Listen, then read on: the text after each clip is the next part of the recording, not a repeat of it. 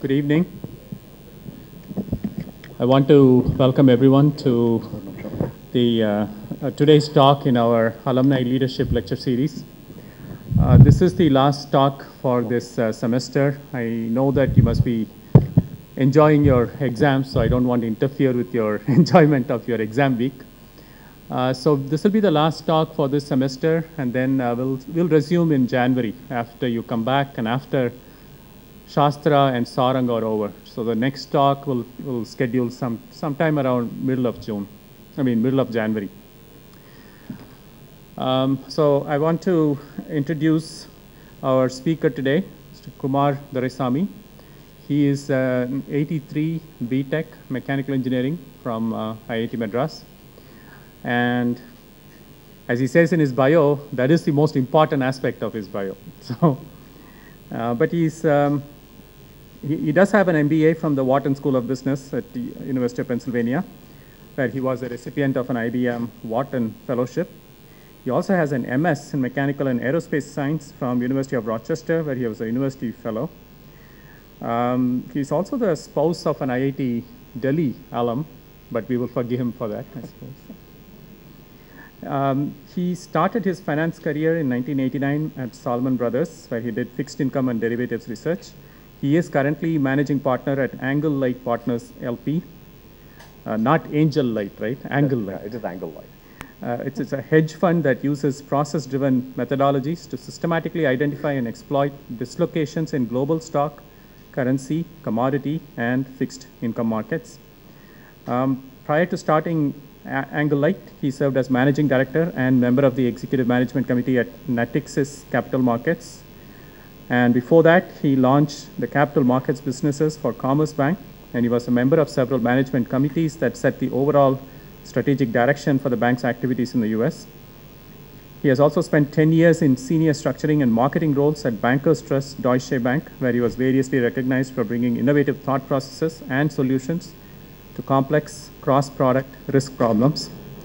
His talk for today is titled Wall Street, Engineering, and the Case for Greed. And I'm sure it's this very provocative title that has brought so many of you today to hear him. So without delaying it further, I'll invite Kumar to deliver his talk.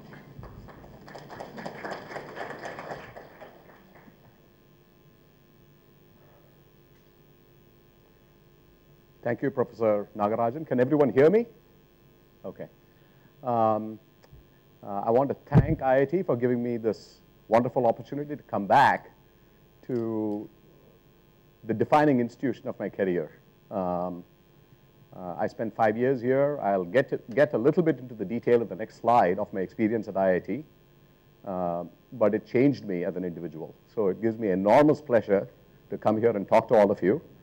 The topic is going to be slightly different from other lectures that you have seen in this series. There's been a lot of talk about entrepreneurship. This has more of a finance slant. Hopefully you'll enjoy it.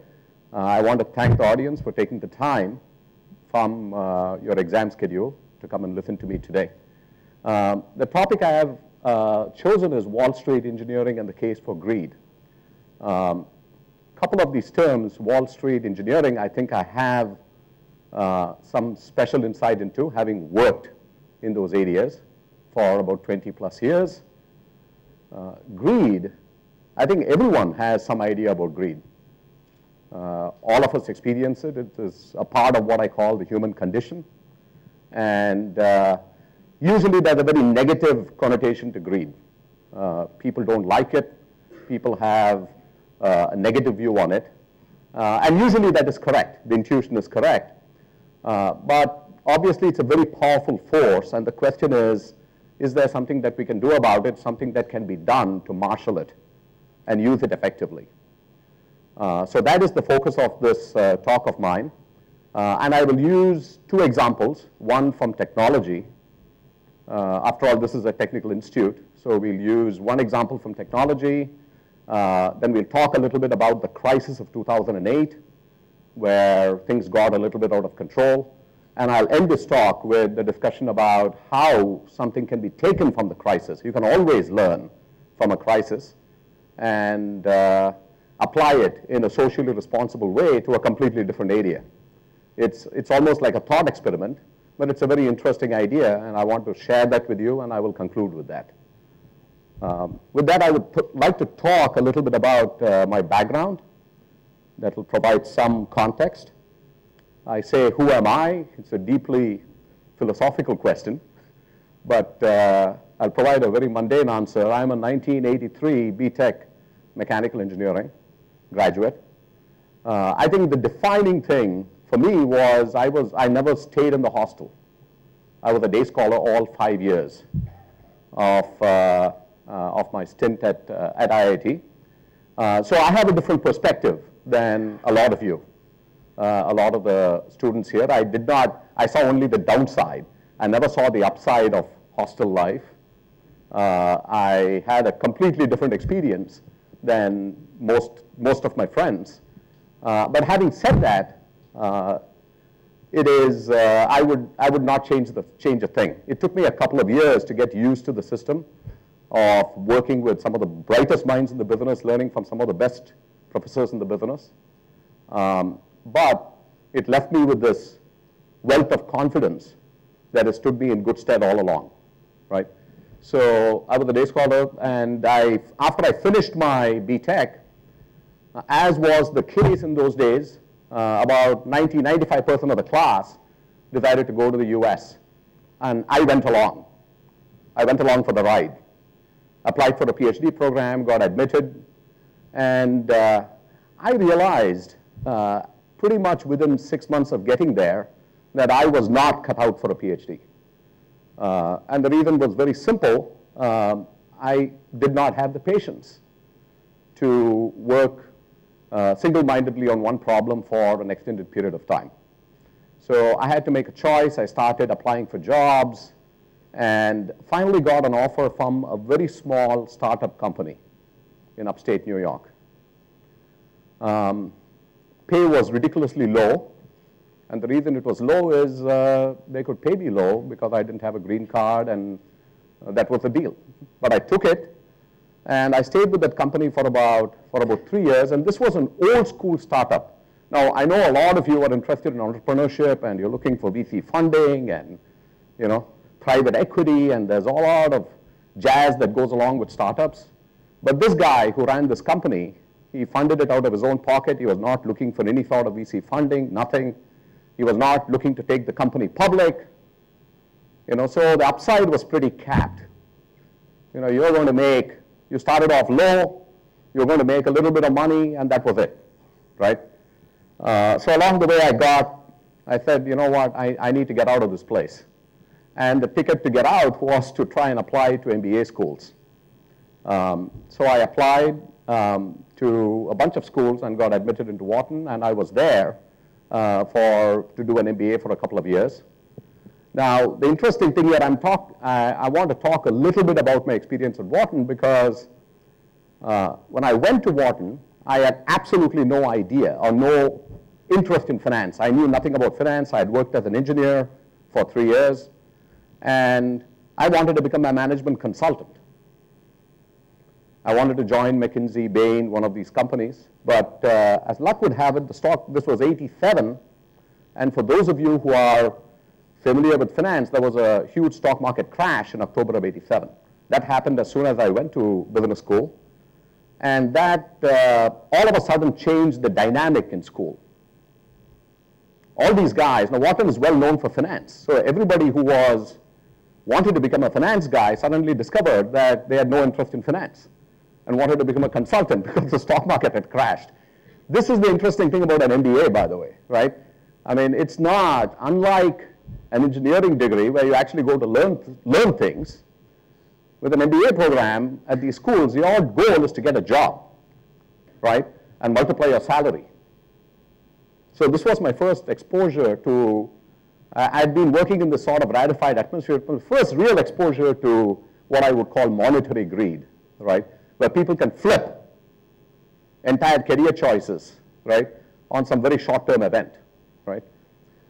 So I've gone there trying to become a consultant and suddenly discovered I was competing with 10 times the number of people that I thought I would be competing with. I wasn't getting the jobs, and I was getting desperate along the way. I decided to get married. So now there was additional pressure. Just completely by chance, I came across an article about a research group at Salomon Brothers that was headed by actually a very well-known guy, a research guy in finance. I read the article, I wrote him, in those days this was before email, right? So I wrote him a longhand letter, not asking for a job, but just saying that it was a very interesting article. And the guy calls me back, or the secretary calls me back, and I still remember this call. She calls me back and says, Mr. Doraiswami, and I'm a student. She says, Marty would like to know whether you can make time on your calendar for a meeting. Clearly there had been a miscommunication between Marty and this woman, right? So I said, sure, I'll make time. So I went up to New York. I had one meeting with this legend in fixed income research, and I was hired. Now, the reason I bring this up is there's a lot of randomness in life, right? I mean, things happen, and when they happen, you think it's the worst thing that happened to you. I never wanted a job in finance, so I accepted the job very reluctantly, but I had to because that's the only thing I had, right? But you slowly grow into things and begin to like them over time. So here we are, like 20 years later. I think I've loved the finance work that I have done. I'll get into that in a little bit more detail, right? Now, Salomon Brothers, for those of you who are familiar with finance, was a very famous firm. They were known as the kings of Wall Street in the 1980s or the early 90s. They were competing with the Goldman Sachs of the world, right? And here was an interesting phenomenon. So I joined this bank, and this ties into the greed aspect. I joined this bank, and I'm making much more money than I ever made as an engineer, right? But within a year, I'm feeling very unhappy. And everybody around me is unhappy also. And there's no rational reason for it. The only thing that you can think about is Wall Street had created this pressure cooker type environment where people are not actually comparing themselves with some global average of what other people are getting paid, or what some engineer is getting paid in some other industry. You're focusing on the 6 guys around you, and that's all matters. So if you feel that you're getting underpaid relative to the 5 or 6 guys around you, then there's a problem. And there's a good chance that you'll get underpaid because there's a good chance that somebody is getting underpaid, not you personally, because Wall Street makes hard distinctions on pay. They don't try to equalize things, right? They try to separate, quote unquote, the winners from the losers, right? So that leads to a lot of angst, right? And I found myself within a couple of years, despite having a very good job, I was infected by this greed, right? So I was like, well, I need to get out of this place. After I'd worked for 3 years quite happily, earning like 1/5 the amount at this other engineering firm because everybody around me was making the same amount. And so I ended up working at a bunch of different firms. Professor Nagarajan talked about the career arc, and currently I'm running a fund called Angle Life Partners, where we trade, using some systematic computer models. So that is I wanted to begin with this slide so to give you a bit of perspective on my background. So with this, we'll get into the meat of the presentation. And my first example is about